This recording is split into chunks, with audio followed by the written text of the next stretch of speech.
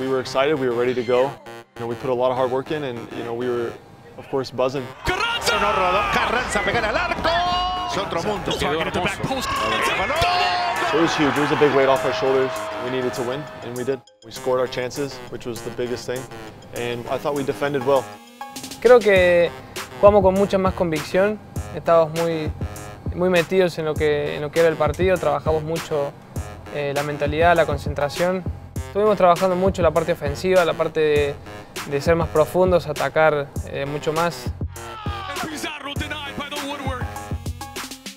Good start to the second half of the season. You know, we just keep working on the specifics now, and we'll just take one game at a time and continue, you know, a rhythm of winning. But as long as we're going out there, we're giving it our all, we're competing.